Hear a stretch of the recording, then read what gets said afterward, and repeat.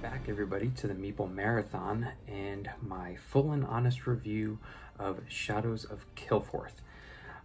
This is just the retail version, or the base game. This is not like the all-in Kickstarter version. I don't have the mats, I don't have any of the expansion content, or any of the like upgraded Pimp My Shadows stuff. So this is basically just the base content that I did have to get from All or Nothing Productions website, however, in Belgium. But it shipped, the shipping wasn't that bad. It came,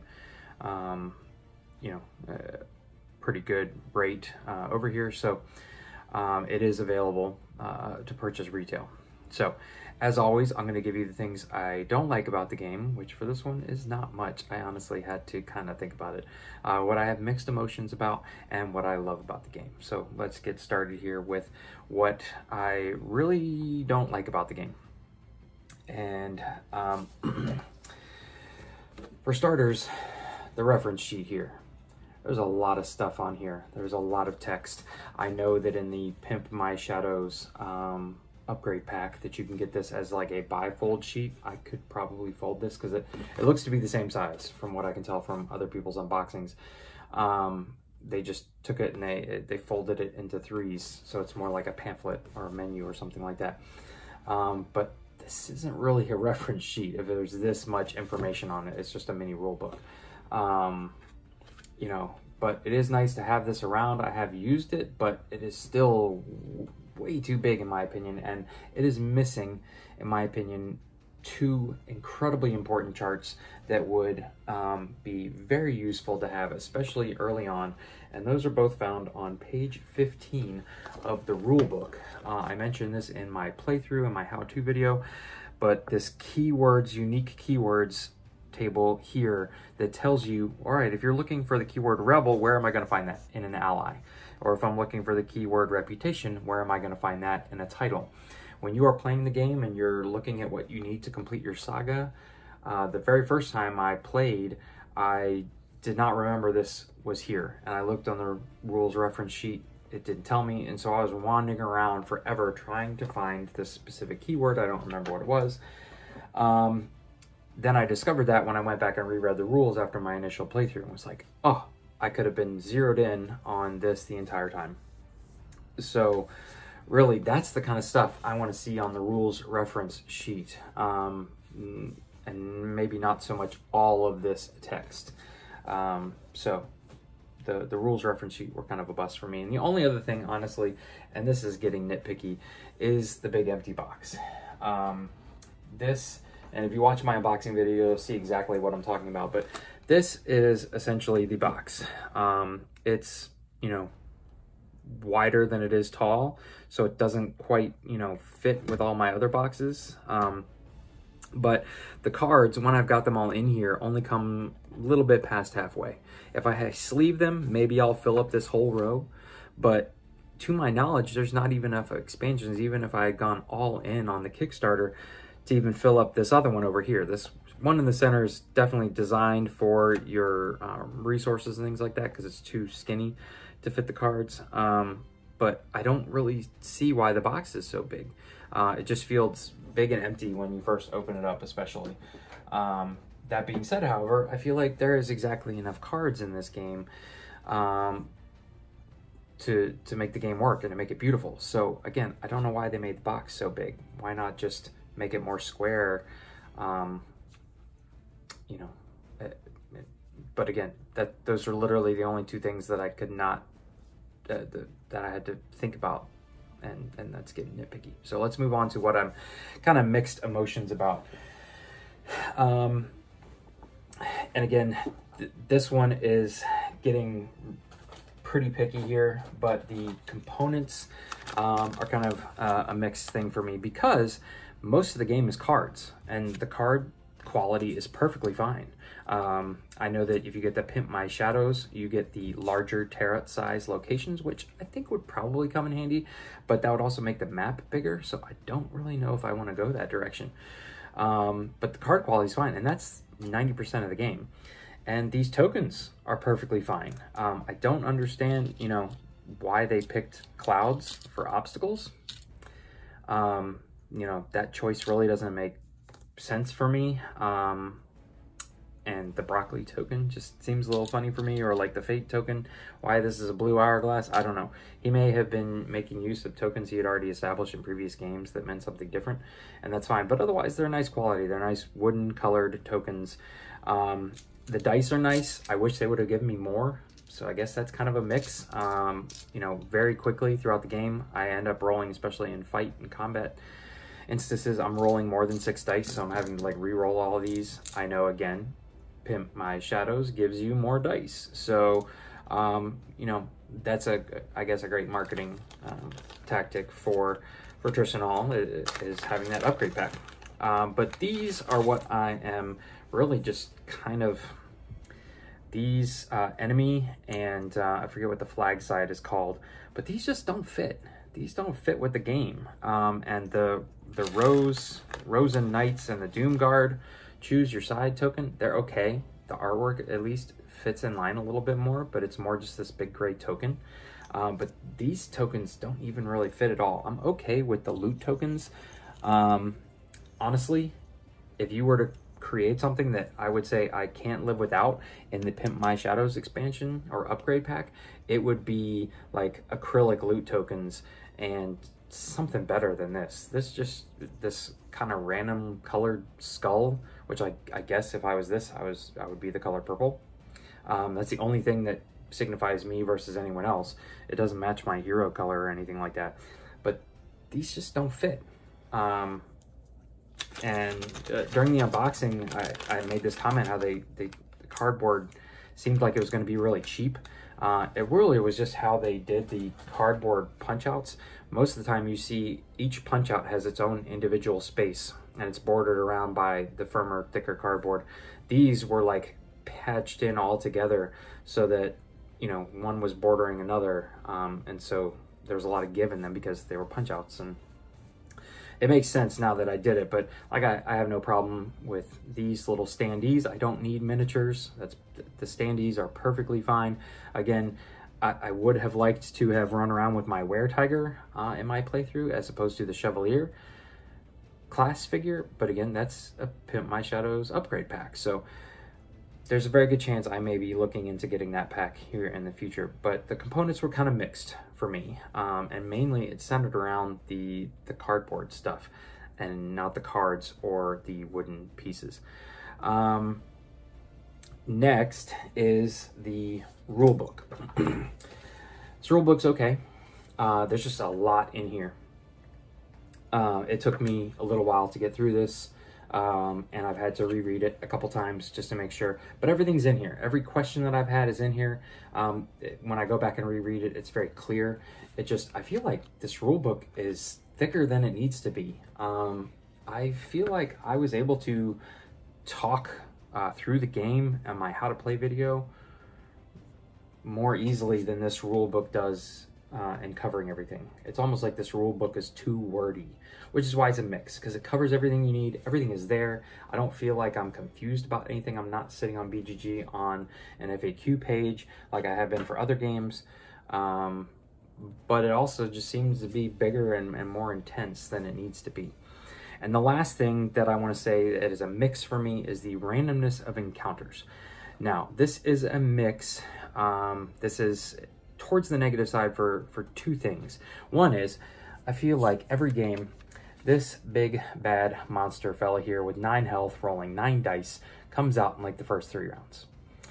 And I always seem to be stuck to the point where even if I sneak past him, I don't have any action points left to move, and he kills me, knocks me out, and I'm back in the Manitoba Shrine.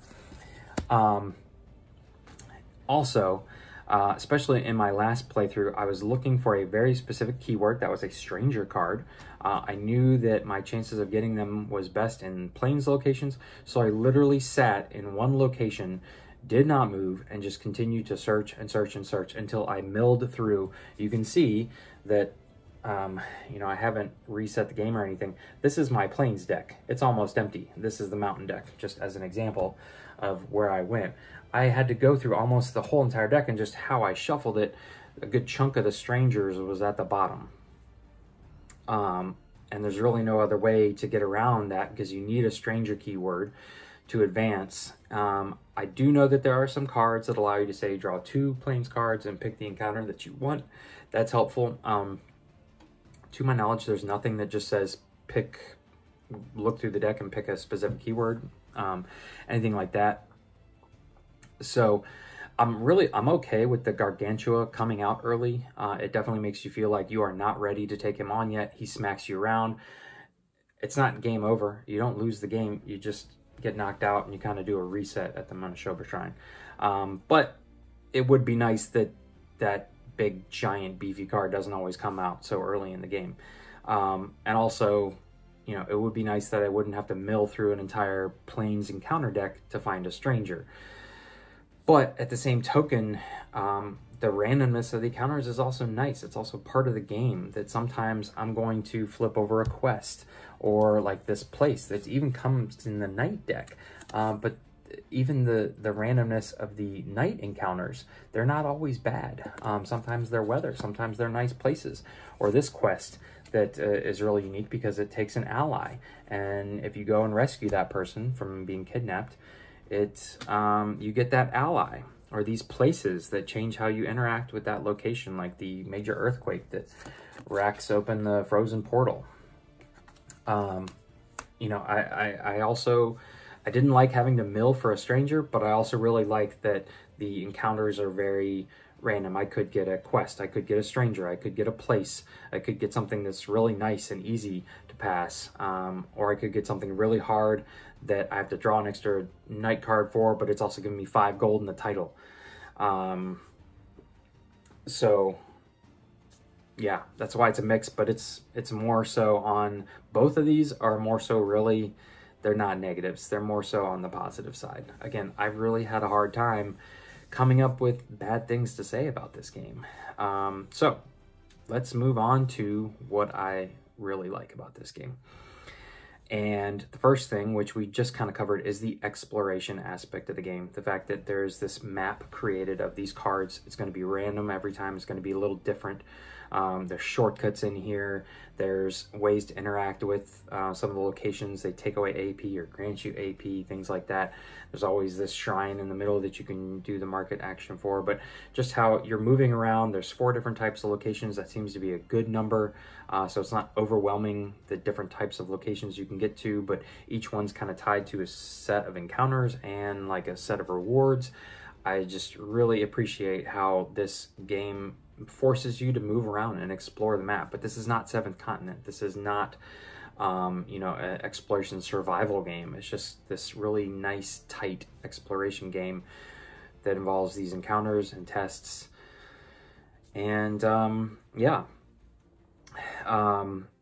And so in conjunction with exploring, and like I just mentioned, how certain rewards are tied to certain locations, I really love this whole choice of your reward. You get a choice of how your encounters reward you aspect. I think this is a beautiful way to resolve the encounters and make them worth doing. Obviously, is all right, so am I going to take the gold, or am I going to take loot tokens? You know, you're going to need gold to do things like regale actions and possibly purchase things in the market, but oftentimes that gold really isn't worth it. But you could get, you know, you could pass up 1 gold and get a 4 gold token out of the loot bag. So it's really kind of risky. Or it's not risky, but it's a choice that you make, and I enjoy having that choice to make. But also this whole aspect of, do I take the card as a rumor? Sometimes you have to take the card as a rumor, or you may just want to take the card as a rumor because you can then spend a rumor in place of a fate token later on. But you don't want to fill up your hand because you can only hold 6 cards, 6 rumors in your hand. You know, do I want to take a title? Oh, I already have a title as an asset, and I have one in my hand, but maybe the one I draw would be incredibly beneficial to me. And just those choices that you are asked to make when you defeat an encounter or an enemy are just a beautiful aspect of the game. And I really just enjoyed every time I defeated a counter, getting to decide what am I going to do with this card, and how am I going to choose my rewards. Next, this one should be obvious, and a lot of people have spoken about this, but the artwork is beautiful. This is one of the best looking games in my collection, and I have a lot of games where there is really good artwork. You know, I really love Ryan Lockett games. His artwork is beautiful, but this is different. This is a little more realistic, you know, very fantasy driven, but you know, some of the pictures are clean, some have this, you know, dirty, used look to them. It just, the world he has created through his artwork is just incredible. And so this game is just beautiful to look at. The locations are beautiful to look at. You almost don't want to cover them up with the encounter cards, because you just want to look at Heaven's Gate and, you know, or the wielded heart here in front of me. So just the artwork. If you are someone who appreciates artwork, this game is worth it for the artwork alone, if that's a big plus for you. And the last thing that is a major part of the game and a major plus for me is how your hero grows throughout this exploration adventure. Again, I have said it's just cards. This game is literally nothing but cards and some tokens, a handful of tokens, majority cards. But you go from being this, you know, 4 HP, 4 action point person with just your class bonuses, to having this full suite of assets at your hand, to rolling like double-digit dice when you attack, having 8 health and 8 actions you can take on a turn, and all these different skills you can veil all throughout the saga. I love the fact that you have to complete this saga, and if you're playing with someone else, they have to complete an entirely different saga to level up. And just this whole system of how your character levels up and how you start small. And again, like I said, I'm really okay with the Gargantuan coming out early and kicking my butt. I probably could have gone, he stayed on the map, I didn't want to mess with him, but I probably could have gone and gotten him near the end of the game. And it would have been very satisfying since he kicked my butt so early in the game. But just the way you level up your hero, where you get that extra health, and all your health equals your action points. So you're able to do more things on your turn, you're able to survive longer in battle, and the skills that you get, and having to choose between which one of these do I want. It's not, you know, I'm not given 5 skills, I'm not told that this is the skill I have, but I get to choose one or the other. And there was a tough choice I made in my playthrough on that 4th level skill, where I was like, this one's better, I can add tokens to this and it's going to give me guaranteed successes. Well, I didn't realize that the totem I was going to get from my saga finale would have given me 3 influence, and really pushed me over the edge, giving me a ton of dice to roll. I still ended up, you know, beating the Bishop of Pride, or whatever his name is. But, you know, that's a choice I had to make, and next time around, if I play with the pious class and that same character, I probably would go the other direction. But choices, I'm given choices. I like choices. I love having your hero upgrade. It felt very Mage Knight-ish, how in Mage Knight, when you upgrade, you know, your hand size gets bigger, so you can do more things, but also then your suite of cards in front of you, you can do more things, you have more allies and things like that. So it felt very much like Mage Knight, and how your character gets stronger and stronger throughout the game. So that's really all I have to say about the game. Just in general, my overall review for the game, if you are, there's a little bit of setup to the game, because there's a lot of cards you have to deal out randomly and a lot of stacks you have to shuffle, but it really wasn't that bad. But if you're a person who does not like skill tests and having to roll dice for skill tests, so there is randomness in the dice, and there's luck involved in the dice. I personally have been playing with the variant that's in the rulebook, I'm not cheating, where 4s, 5s, and 6s count as successes, so 50% of my die counts as a success. Normally it's only 5s and 6s, which is very akin to Arkham Horror. But you can play however you want. But if you're not a fan of like how Arkham Horror works, where you're skill checking everything, and you're just trying to roll high on your dice, and if you roll poorly, you just miss. This is probably not the game for you, because almost the entire game is moving around and then skill checking with your dice. But if you are a person who enjoys the look of a game, how a game looks in front of you, and the artwork of a game, if you enjoy games where there is a little bit of exploration. Now, this isn't a dungeon crawler, there's no tiles, it's just cards, but it's really well done the way the cards create this map. And if you are a person who enjoys character progression, if you like starting small and getting to a point where your character, you feel like you have made some good choices in the game, this is a solid game for you. Again, right now it's a little difficult to find because you have to go directly to All or Nothing Productions in Belgium to get a copy, but copies are available. I don't know what level of availability it will be in the States here in the future, and this is also just the base copy, but I feel like there's enough here for a lot of plays, especially if I like sit it on the shelf for a little while and then come back to it. I will have kind of forgotten about all these fabulous cards or fabulous combos you can create. I've seen very different items and attires and allies in all of my 3 games. So there is enough cards. Even though the box is mostly empty, I'm not complaining about the amount of content. I'm complaining about the fact that it's a bigger box than it needs to be. The amount of content in here is beautiful, and they've done it with just like a decent stack of cards, some dice, and some tokens. So I highly recommend Shadows of Kilforth as a game in general. I have been highly impressed, and I'm very excited to experience more or to see possibly what else Tristan Hall has to offer, because this is my first Tristan Hall or All or Nothing Productions games, but I'm sold. And he may be one of those people like Ryan Lockett who pretty much anything Ryan Lockett produces, I'm on board for, because I love his game styles, his art styles, and just, I can't find anything wrong with his games either. So, if you enjoyed this video, please consider giving it a thumbs up. And if you'd like to see more videos like this in the future, please consider subscribing to the channel. Once again, thanks for watching. Have a great day.